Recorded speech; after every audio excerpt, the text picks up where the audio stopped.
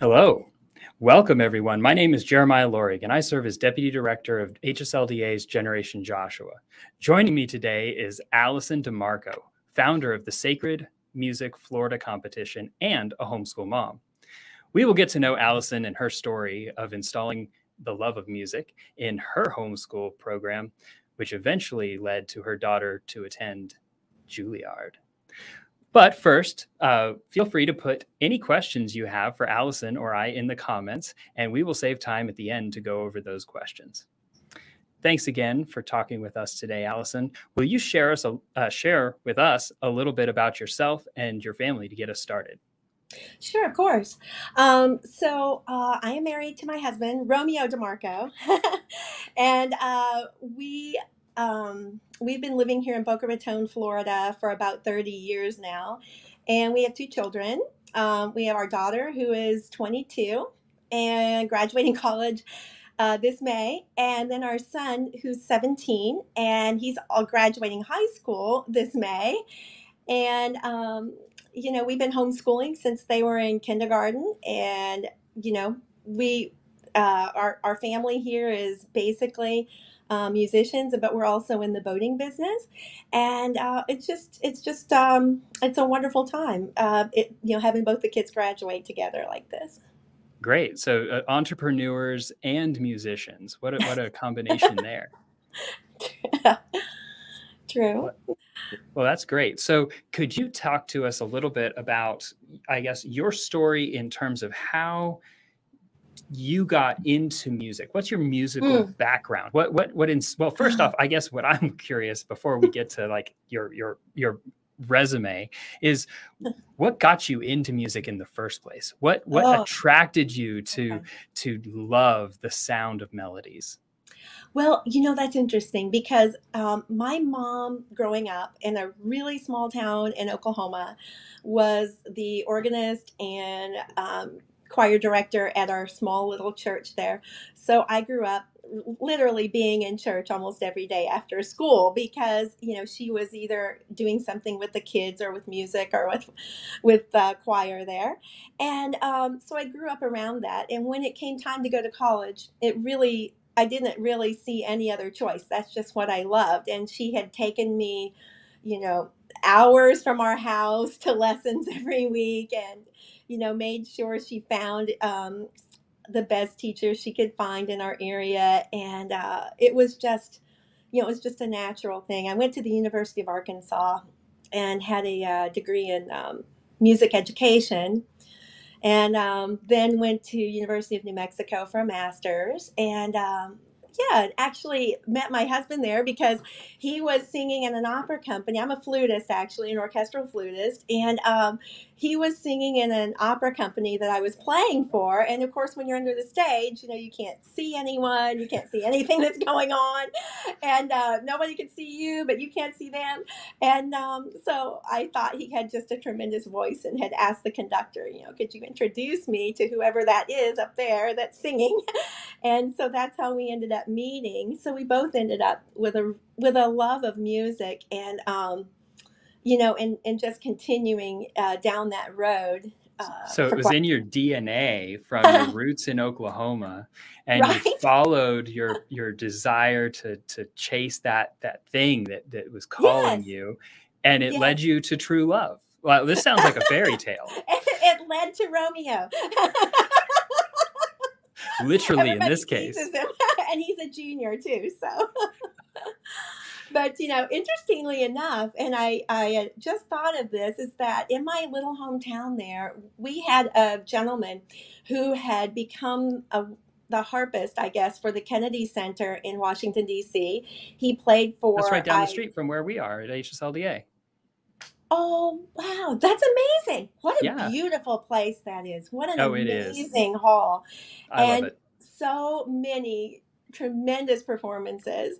Yeah, and this gentleman became he was the harpist for the Air Force band there in Washington, D.C., and he ended up writing a lot of the music for orchestras and transcribing them into band pieces for the Air Force band, played for many presidents. So when he would come into our little town, my mom would take me over, and I would spend the day with him, and he would teach me so many things. So that Oh, was do a you big part remember of. any specific lessons or any Oh, I ditties, or like, I do. don't know what he would have taught you. What kind of things would Oh, somebody teach you in that kind of context? I think the main thing that he did was he inspired me. He would tell me about all his travels all over the world. He would tell me about the incredible flutist that he got a chance to play with.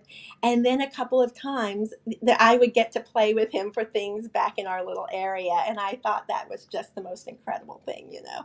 I Well, got it's to cool. play It's with really him. inspiring to talk to somebody who plays with world-class people from all Yes. around, and then they're playing with you. And Yes. one of the things I love about music is that it is, of all the careers out there, it seems to me, and of course you're the expert, so correct me if I'm wrong, but it's more of a meritocracy. It is about your skill. Can you actually achieve the Right. objective and do it in a beautiful way? That's true.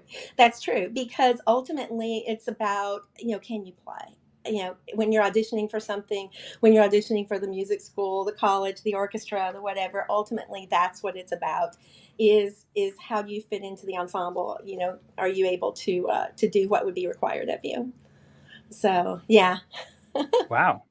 So So, you yeah. you learn from him, so how do Yes. you incorporate your music background? I mean, you've got a pretty impressive resume. How do you incorporate that into being a homeschool mom and kind of Mm. passing the torch of at least an intro, or I don't know, like I'm not going to say that your children are going to be the following you necessarily, because Oh. each person has their own path, but you can incorporate that passion into your homeschool program. And how have you done that? Oh, yeah. Well, I think one of the, music, a lot like sports, people can make the comparison all the time. I think that music and sports, things of that nature, they, they cause you, in order to be good, you have to have a self discipline. You have to have an ability to be able to break down um, complex thoughts or complex music or whatever into doable segments.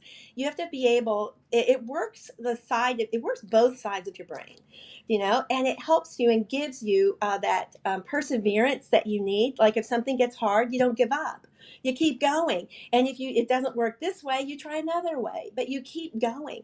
And that applies to any area of life. It doesn't matter what someone in music does. You have the tools to be successful when you have studied music at a even a medium level. You have those tools because so many things in our lives are difficult, and you need to be able to figure out and have those skills to be able to go at it maybe a different way if you don't Yeah. succeed the first time. That's So, great. So, question for you: sure. there are many parents will have this idea. Oh, I should have my kids learn something about music, Hmm. and they know it instinctually. It's kind of culturally something we're aware of. But Sure. you, as somebody who's on the front lines teaching young people about music, what is the benefit of studying music? Why is that a thing that people Mm-hmm. should seriously consider for their kids and for themselves? Mm.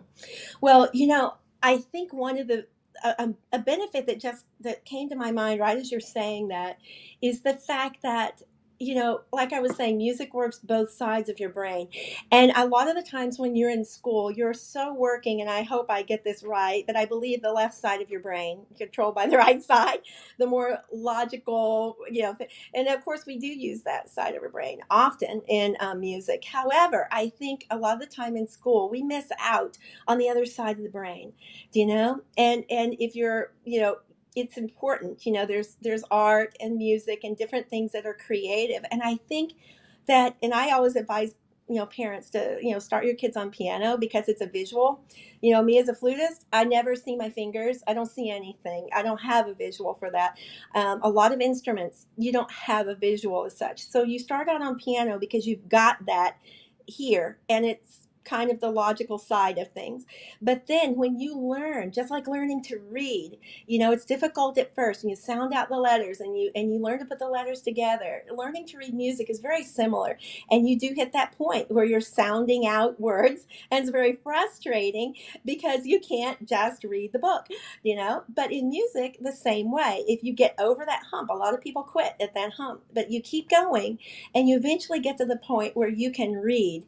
And when you do, the advantage, I think, just blossoms of music, because you have a way that you can express yourself. If you're happy, if you're sad, if you're frustrated, if you're really joyful, whatever it is, you can literally just sit down and play out your emotions sometimes. And it's wonderful. And I think it's good for kids to have that. And it's really good for them to be able to kind of balance out, because that creative side will pour into other things that they're doing, and it needs to be nurtured, I believe. So That's great. And you're the expert on music, so I'm going to totally defer to you. But I love philosophy, and so I philosophize about these kind of things. And one of the things that I've put some thought into is, it seems to me that music is the language of emotion. It is the way that we can express emotions that we can't express with words. It enables us to not articulate in the sense of using words, but rather a way to fully present something that can make the world a more beautiful place, because it expresses the complexity of what emotion has that we can't fit into maybe the words that we can form on a page. That is such a great point, because I believe that I talk with my daughter often, in these last 4 years, and I've learned so much from what she's learning there. But, one of the things that we talk about is that a piece of music is like a painting almost. It's like a work of art, except, instead of brushes and colors and things of that nature, you are literally taking this. And when people listen to music, especially when you're listening to this really amazing, fine music, which is important, by the way, that you listen to good music, but you can develop like almost like a portrait or a painting in your mind. When you're learning a piece, you are focusing on what emotion that you want to portray.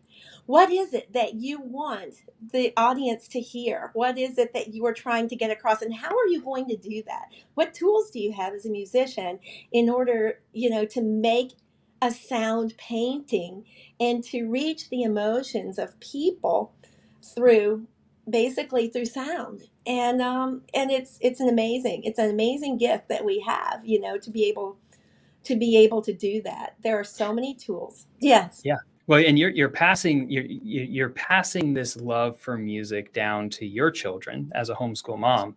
How can other homeschool moms and dads, how can they do this? Maybe they have musical experience, maybe they don't. And maybe how can they join alongside with their students in this new enterprise that's stepping into a open sea that is full of beauty and music? That's a really good question, and a topic that I've been delving into lately that I love, because just because you're not a musician or you're not familiar with music doesn't mean that you cannot help your child along with their musical studies. For instance, if you go, and I always like to use this example because at a school that we have nearby here, they maybe, for instance, their swimming meets 2 hours every day after school. And, that's 10 hours a week that they're with their swimming coach, and then they meet all summer long. So, a lot of the sports teams, they're meeting regularly, but we as musicians, we go for maybe an hour lesson a week, and we expect magic, And the thing is the majority of the work is taking place at home. So as parents, it's very important to know how to guide your kids through this. And I like a couple of things. One thing I really like is being able to listen to very good music, and some of the going on, anything coming from Lincoln Center, from the London Symphony, listening to some of the great works of the Romantic era and Debussy and Saint-Saëns, some of these beautiful pieces that they might not be familiar with, but getting in their ear what good sounds like is very important. But then also, um, I like, for instance, you see the learning pyramid online, and you see at the bottom of the pyramid where the most retention takes place is when they teach it to someone else. So my thought is, I like for the kids to be able to teach their parents what they're learning. And the parents really need to jump in and ask questions. What is this on the page? What does that mean? What is this? What is that? And then as you do that, you're going to become more adept at learning.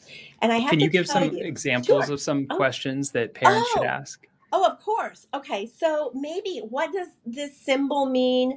What are you, if you hear something that's, asking questions instead of saying to them, well, I think you're supposed to be doing this or you're supposed to be doing that, but let them tell you and figure it out. Because I will tell you this, my daughter took Irish step dance for 10 years. I know nothing about Irish step dance.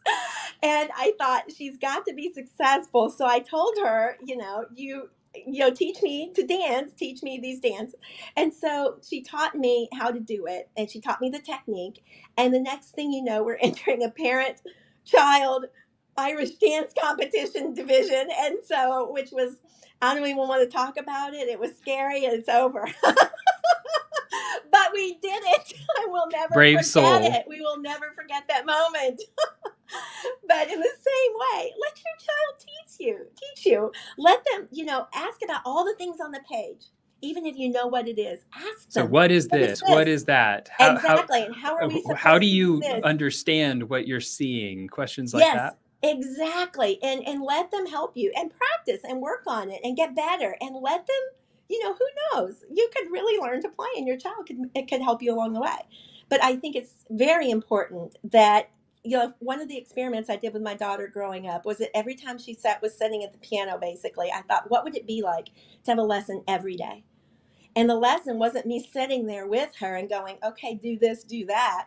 The lesson was me just being in the kitchen and saying, oh, what was that? What was that just happened? Oh, could you try it like this? What if you did that? What if you did this? And, So do you think it's healthy to say things like speed it up a little bit, slow it down a little bit? I want to hear what that could be like, or is maybe that so. interfering Yeah. with the What if you the learning changed it? process? What if you changed it? Everything, music like art can be very subjective. What would that sound like if it was faster? What would that sound like if it was slower? What would it be like if you thought of this entire piece as one big phrase rather than a whole bunch of little ones? What would that change in your mind or in your thinking? And when they do something right, ask them, what did you just do? That was beautiful. What'd you change? And then go back, play it the way you did before. And Okay. what are some, Yeah. you just mentioned something that sparked in my mind. What are some compliments that would be helpful to give your children Ooh. if they're learning something? So I have I think of the little kids who I know and love who play the violin, Oh, and when they're yes. starting out, it's a little rough, right? It's a little rough. It takes a little bit for them to get it Does. right. But what can we compliment them to help them flourish and find their love and joy in music? Well, you know what? I think it's really important when you do hear something good to point it out immediately and tell them that was wonderful. Tell me how you did it. The other thing is that you can talk to them about how you really are proud of them for working hard today. And I know it wasn't easy. I know this was a difficult passage, and maybe you don't know it yet, but you know what? You're a lot further today than you were yesterday. And every day you're making progress. And I'm so proud of you for not giving up, you know? And It I is a think compliments discipline. like it is. It's a discipline. And you know what? Here's the kicker. You will never be good enough for yourself. Do you know what I mean? The better you get, the more and the higher the level you get, the more you realize how much more you need to learn. And you're never going to arrive and say, you know what? I'm an unbelievable flutist now. That's just not going to happen because there's always learning. And once you come to that realization that it's just a constant growing throughout your entire career, basically. So, So, how did homeschooling prepare your daughter for her I guess, musical vocation? Well, I really don't know how she could be where she is right now without homeschooling, honestly. Um, we uh, made time for music. We cut out a lot of other things to make time for music. But, we started early. We're not fast, but she basically had completed all the high school that we were going to do. And by 16, we just started early, and that was it. But we started the dual enrollment program online. And at 16, we knew that in 2 years she was going to need to go to a college. So in that 2 years, she would take one class online at a time. And if it was interfering with the music, we would kind of hold off on it for a little while. But she basically practiced and practiced for 2 solid years. And before that, she was taking regular lessons and doing a lot of work. But I said, if you're going to do this, we're going to do it right, and we have to work hard, because when you go to these auditions, no one's going to give you a test and ask you what you know about music. They're going to listen to you, and they're going to say, yes or no, basically, whether you're in. And so I found a teacher in about 3 hours north of us, and we drove for 3 years in a row. Every Monday, we drove over about 3 hours and 20 minutes north of Orlando from Boca Raton, and we would come back in the same day. And because I found a good teacher, basically found a very good teacher, and You're able to prioritize that. And one of the things yes, I think of my family, I'm not very musically savvy. I appreciate it, and I love going to the Kennedy Center, for example, to hear beautiful music. But growing up, I had a family with 7 siblings, me and 6 others. And one of the things that homeschooling allowed us to do was have flexibility in our schedule, so that my sister, who wanted to be a professional ballet dancer, could chase after that goal and vision. And my brother, who he didn't want to go professional with it per se, but he was really into basketball. And and those are just 2 examples. Of course, each person in the family kind of had their own passion and desire and interests. And my mom was able to find ways to open the doors of opportunity there, because we were homeschooled. And so we could build our schedule in such a way that actually worked for the various students or kids, each of us, to chase after something that we were passionate about. And of course, me being the bookish one, I would want to go to the library. My sister, my brother would be being a basketball player, and my sister would be a ballet dancer. And I'm like, can I go to the library? I want to get another book. But the flexibility was there for each child to chase after what they were passionate about. It's true. And that's it, the flexibility. You said the word, it's flexibility. And you can spend the time doing what your kids are good at. And, my son is going to flight school in July after he graduates. He's been able to prep for that and do what they want him to do to prep for that because of homeschooling. And through this flexibility, he's been able to try different things and look at different aspects of life and see where he fits in. And without that, I don't know that he would have realized that this is where he's supposed to be. And same with my daughter. I really don't know how we could have done it without the flexibility of homeschooling. Well, and your daughter, no spoilers, well, I guess it is a spoiler. She's at Juilliard, and that's that path to Juilliard. I want to hear that story, but could you start at the very beginning? How did you get her started in the first place? You mentioned piano as kind of the first step was what you wanted to do, was give her something, or is that what you did with her?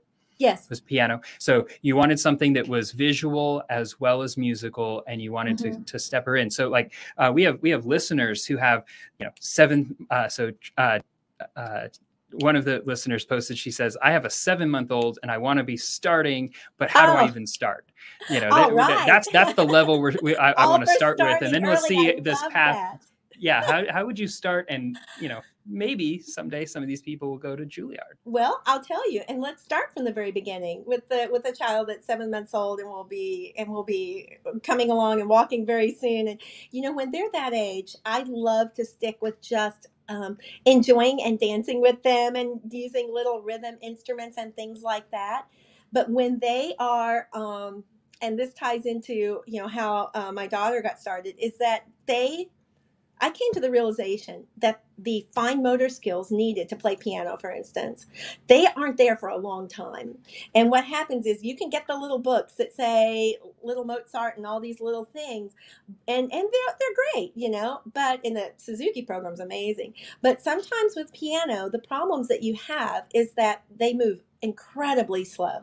They have to, because the kids don't have the motor skills to do what they're really needing to do, and that ends up frustrating the children, and they lose interest very early in life. So my advice would be just stick with the dancing and the listening and enjoying things and playing the little instruments, and maybe going to a Suzuki class, which is great because the motor skills are different for that, you know.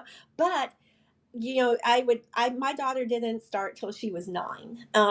We Knowing that our family was involved in music, especially at our church, I know a lot of people were saying, "Oh, when are you going to start? When are you going to do this? And you're going to do that?" But I really waited for her to ask. You know, I said, "When you're ready and you really want to learn to play, then, you know, ask and we'll learn." But what I did teach her to do prior to that was I taught her a song. I think it was um, "So This Is Love" or something, a Disney princess song, because, you know, we went quite a few times, you know, when they were little. And so I taught her to play it by rote. And the goal was you teaching her to love to play. And everybody, "Oh, look, she can play this little song," and her feet wouldn't even reach the pedals, you know. But it made her really enjoy it and realize what she could do. So then when we turn around and we say, "Okay, you really want to learn to play now, so we have to go back and we have to learn the notes and we have to learn the rhythms." That part of it wasn't really that fun because because she thought, "Okay, I already know how to play. What are we going to do now?" You know. So but yeah, so going back. But if you want to go a little further down the road with how she ended up, this is something that I think is really important to kind of stick in the back of your mind, especially if your kids are in piano, is that, you know, I taught her piano until, I mean, maybe around 11, 12 years old. Then our church is very big with pipe organ and everything. And so I had our organist start to teach her lessons on organ. And what I realized, she got a job 13 at a retirement community here in Boca, and where she played until she graduated, which was wonderful. Every week. And that's Mhm. combining a job with service, because Yes. that's Yes. something where it's Yes. not the standard audience, right? It's Right. not you know, a concert hall, but it's people who will really appreciate it, and you can hone your skill. You can hone your skill, and all the residents were so kind to her and so encouraging over the years. And you know what? There's a little secret in the kind of the music world, and I'll let it out just for here today. But I'll tell you, when you're going into college, if you're playing piano, if you're in high school, junior high, whatever, go take organ lessons with someone, because pianists will, I'll tell you, by at Juilliard, they're going to audition by thousands, you know, hundreds or you know, hundreds of people, maybe 1,000 people auditioning for the piano division. You go into the pipe organ division, maybe you're talking 100, 200. You are in a much better place, and when you get out, the jobs are plentiful in that department. You know, they are they're plentiful. Pianists are going to have a lot more difficult time finding work, you know. But yeah. What I love about this story is you start by, you're strategic all the way through. You start by playing music for her, and she hears the music and learns to love the music. Then you make it into a game with I forget what the things you said, but like bells and stuff, Oh, yeah. and kind of dancing around, right? Yeah. And you're strategic each step of the way, and then you get to the point where you want her to ask what to play to play. Right. So I Right. appreciate that you're strategic about it the whole way through, but you're also adjusting your strategy for Mm, the ability and the context and the person that's right mm, in front of you. In this case, your daughter. You mhm. see her for who she is, and you adjust the strategy to fit her. So now she ends up in Juilliard. What tell us a little bit about that Ooh. story? It sounds like you were Oh, strategic. okay. You opened some doors for her, but Juilliard, that's like world class. What Yeah. happened there? Oh my goodness. So so her teacher that we were going to, driving all the way, who's amazing musician, he I asked him one day, because she was maybe starting her senior year. We were pretty late. If anyone's listening, I would do this prior to when we did it, but she was a senior, and it was in the fall. And I said, what are the best organ teachers in the country? Where are they? Where do they teach? So he gave me the name of like 4 different colleges. So I went on to their website and found out, because all of them tell you for auditions, we require a Bach trio sonata, work from the Romantic period, or work from here and work from there. And so I wrote it all down and I took it to him. And he helped to put a program together that incorporated all the requirements for all 4 colleges. And then we sent out applications, and thankfully, she ended up with an audition at each one of the locations. We flew to each one, and when you were there, which is another thing, it's really great if your child does this, you can get a lesson with the teacher while you're there. Like after your audition, you can take a lesson with them. Do it.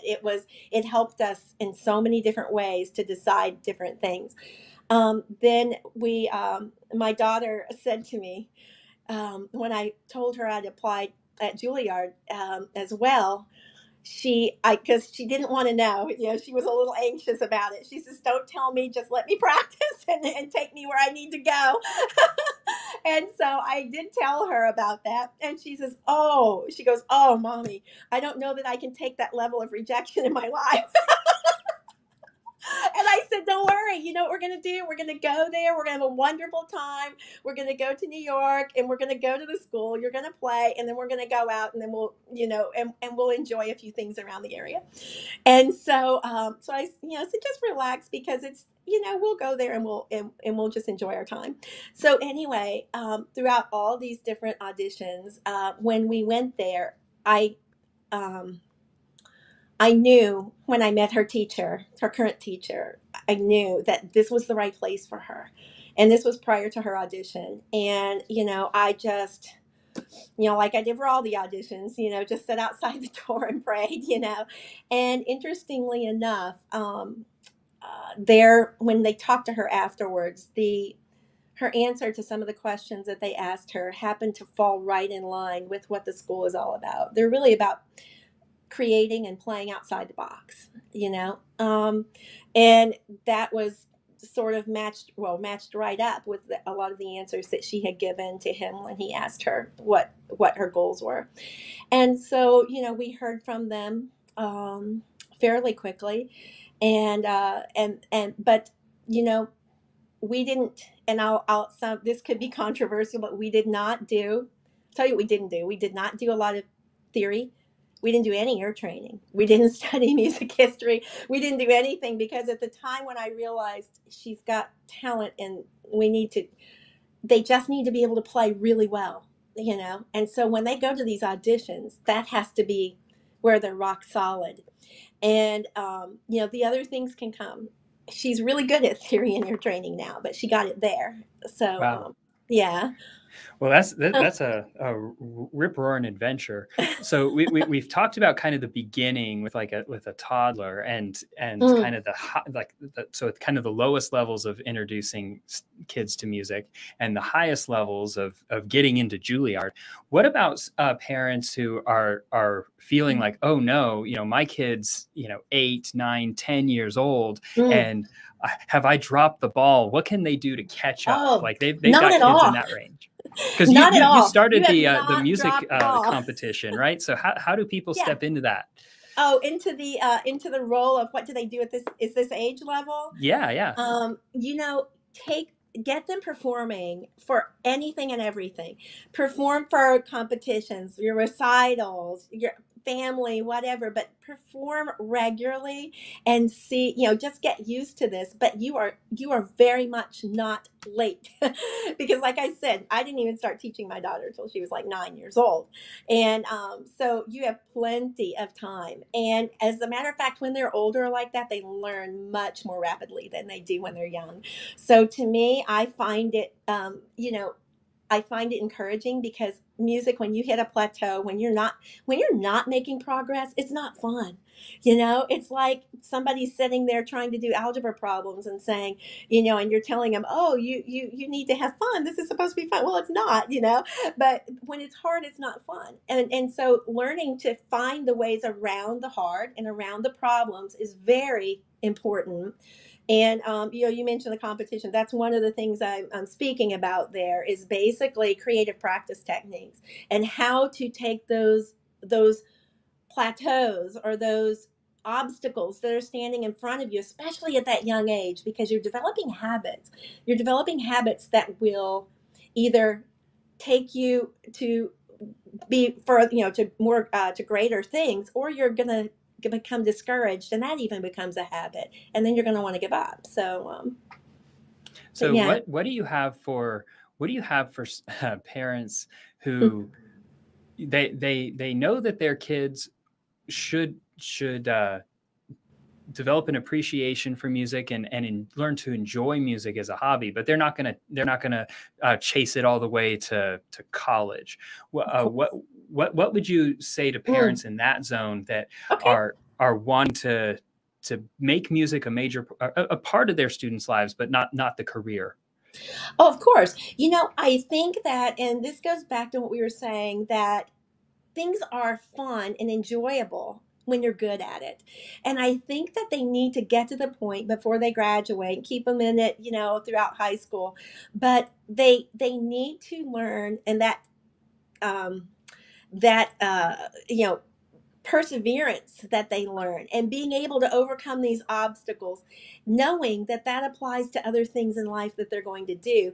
But they need to get to the point where they are able to sit down and just play, because otherwise they're not going to enjoy it. It's just going to be hard.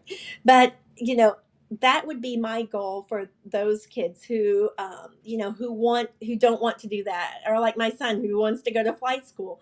Well, you know what, get to the point where it's enjoyable, and you can just sit down, and maybe you have a few books, or there's always so many books of music for whatever level you are.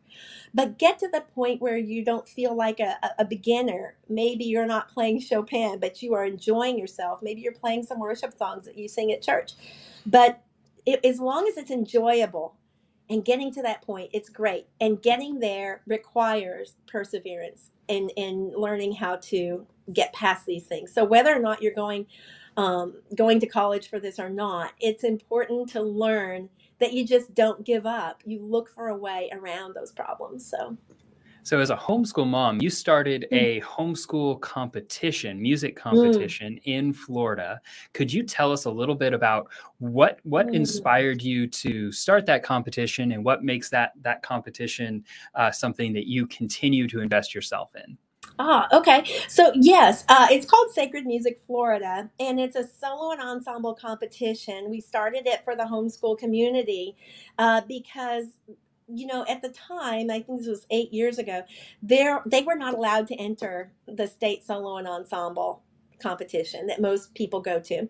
And so we provided an alternative for that. But what we realized very quickly is that we're also very different, in that, parents can just sign up and enter their own children, which most of these things you have to go through your school band director, or you have to go through a music teacher at school or something of that nature. This one is very accessible to homeschoolers.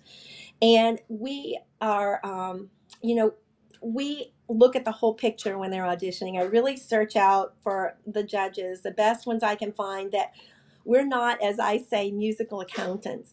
There are some out there in some competitions that, oh, that was a mistake. Oh, this is wrong. That's wrong. Oh, okay. And they have a little thing with their points, and they say, okay, well, you made this many mistakes. We look at the overall picture, because the beauty and the beauty of music, often there may be wrong notes, but it might be a gorgeous gorgeous presentation, beautiful work of art that they've created, but they made a few mistakes. Okay, we're not interested in your little mistakes. This was a gorgeous performance, So we're You've looking made at the world a things. more beautiful place. Thank you. Exactly, exactly. And that's what we're really looking at is what, we're looking at the overall thing, and we're there to not to just, to help them to understand what can you do better, but also to look at them and say, encourage them with really good advice from we have 2 Juilliard judges this year. We've got a couple of other people from, we've used people from Rollins College and everything else in the past. We really seek out people that are encouraging to young people and that will give them advice that they can take home and use right now. We have a class there this year, the Art of Possibility, where he teaches them right on the spot different things that they can do right now that are going to make a dramatic difference in their playing. And so, that's one of our goals. And it got started because of a need of this. And also because sometimes as homeschoolers, I adjudicated a competition for many years in Palm Beach County. And one of the things that we would know is if it was a Christian school or homeschoolers that would come in and compete. And they were always the bottom, always the bottom. And I thought this shouldn't be, if we're going to this Christian school or we're homeschooled, we've got time, well, the Christian school not as much, but homeschooling, you got time. So what is it? Why is it they're not exceeding or rising above their public school counterparts? And so one of the reasons we're doing this too is to teach these kids how to excel, teach the parents. Here's how you work with your kids. You need to go find this person. You need to find a person like this or that to help your children, and really pointing them in the right direction so that they can rise above and succeed. This is really tailored towards, we take kids from any type of school, but we're tailored for homeschool students. And one of the things that we hear from time to time is you're ruining your child's opportunities by homeschooling because they don't have a band director and things like that. And it sounds like there's 2 things that I'm taking away from this conversation. One is that homeschooling has the flexibility to allow students to chase after those dreams with focus and intensity and seriousness. But number 2, there are resources out there like your competition that help equip them to succeed, even in a system that's not designed for them. And and we have a test case right in front of us with your daughter as the Juilliard success, who she walked that path and she showed that homeschoolers can.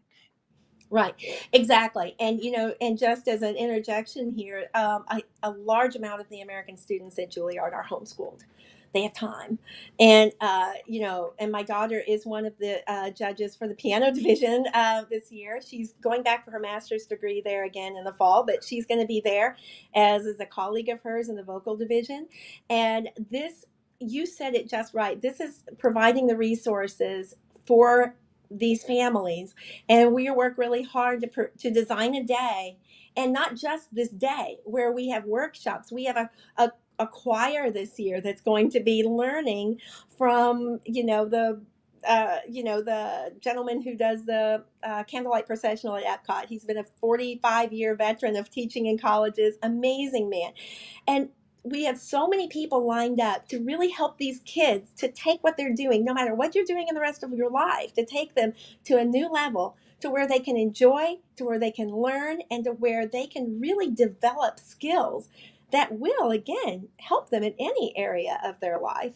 And so, this is a day, workshops, choir, competition. However, we're working to make this year-round so that all year round we're going through a book, we're going through this, we're going through the Practicing Mind, we're going through this book, that book, and there's so many resources. And I just want to be able to take families through this and help them to learn what I'm learning, because there's a world out there of information that's not normally accessible. So Great. So anyway. Wow. So there's just so many facets to your story and your daughter's success that I find intriguing. So there are homeschool families out there that are invested. They know that this type of career is something that they want their students to have open to them. And there's others that really want to open the doors of opportunity, but they don't feel like they have the resources to invest in regular lessons. Do you have any advice for those parents who are wanting to see some doors open here, but they're looking for maybe some low cost ways to step into the fray, especially if they have like a lot of kids, like my family with 7 children? Lessons could stack up pretty quick. I completely understand. There's one year every year we have an outstanding soloist of the day from every judge. One time, one of our winners was studying with someone, I think in Slovakia or something, online.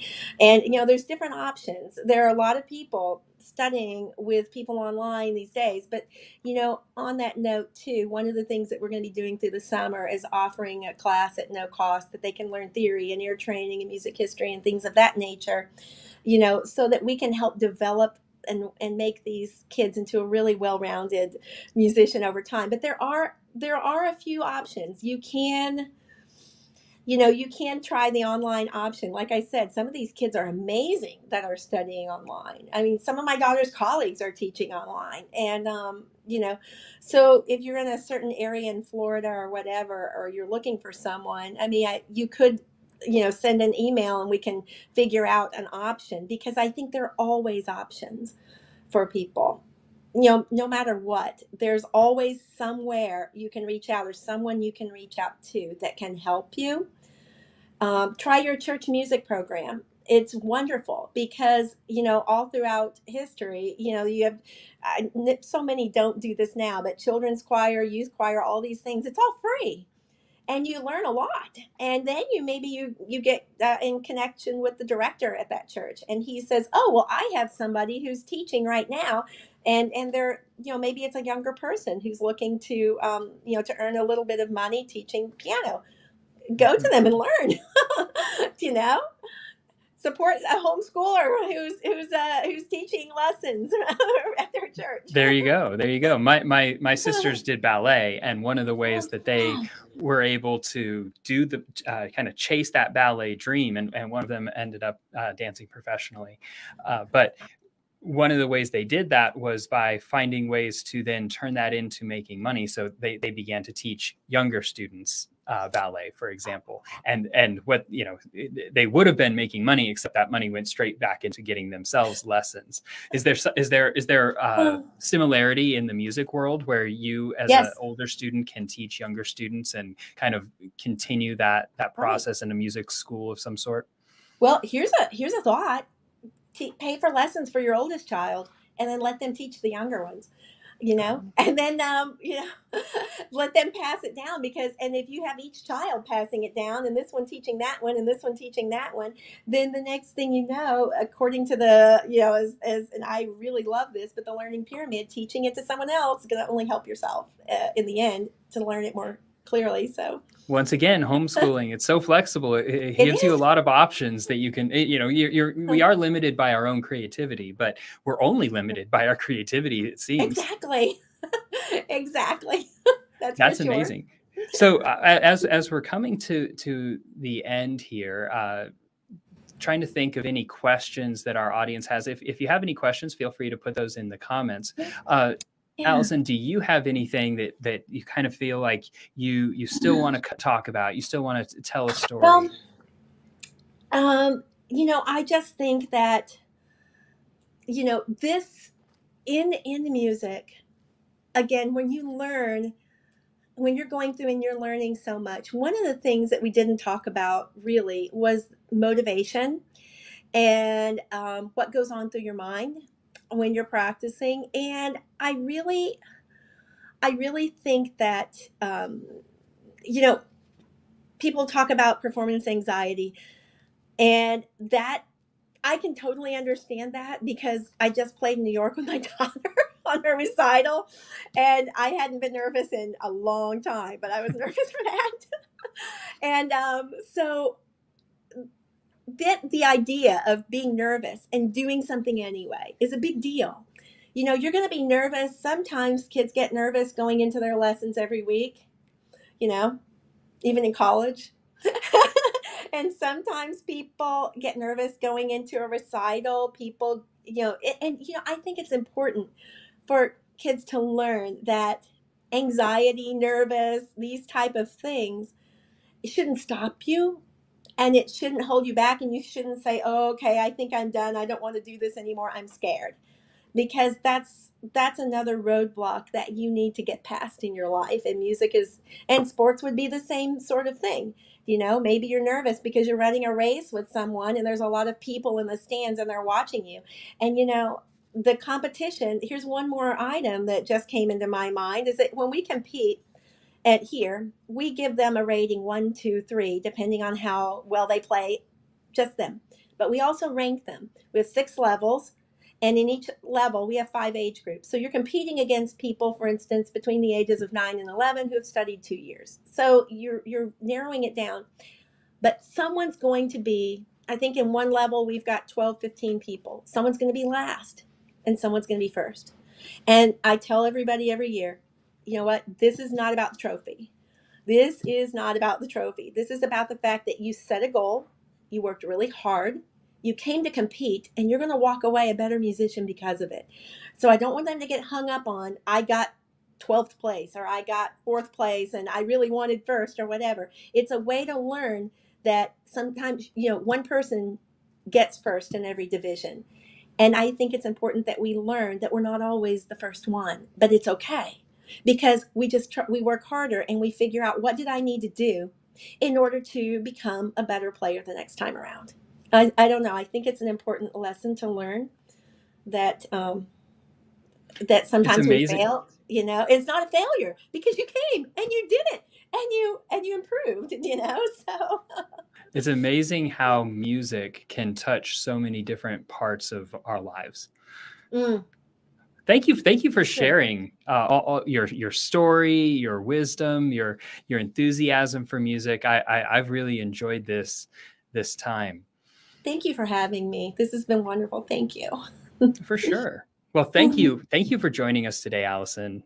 For all of our listeners, you can learn more about the Sacred Music Competition.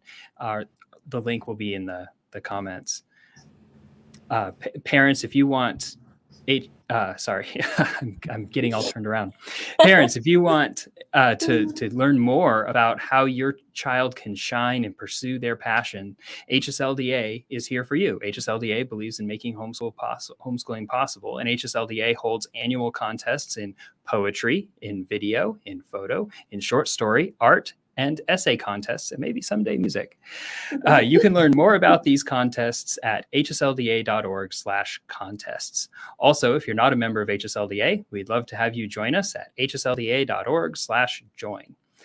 Thank you again for joining us, Allison. We loved hearing your stories. I hope you have a great day.